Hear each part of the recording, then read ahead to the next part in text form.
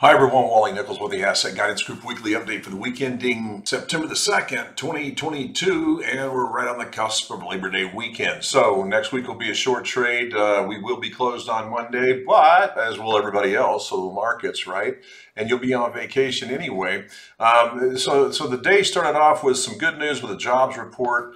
The indexes ran up, hit the 50 days, then came back down. Right now, as we sit with just over 2 hours left and about 2 hours and 20 minutes left in the trading day, all the major indexes are have fallen back down to the open.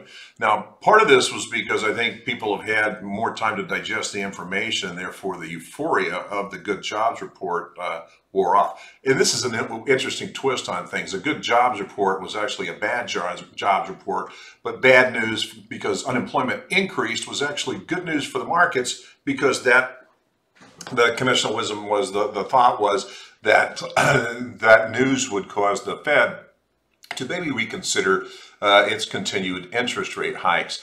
I think everybody is getting into the notion that perhaps that's not probably how that ends up turning out necessarily. The Fed's going to have a whole string of data that shows that they that they need to tail off because they've been fooled before, and they're not gonna change course until they have solid data. At this point, they are just now rebuilding credibility, so they have to stay the course. That's part of it. Also, the news came in from Europe that the Nord Stream 1 pipeline's been shut down completely. So most of Europe right now is frozen out of natural gas. We're just beginning to get into the fall season. And then, of course, winter's coming. So that's going to throw some extra risk into play. And perhaps some of that news is being digested by the markets. Nevertheless, all of the indexes have come back down.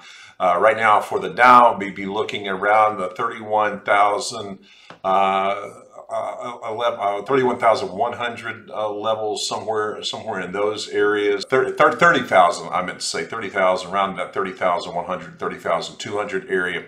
For the S&P 500, the 4,700 areas is what I would be watching out for.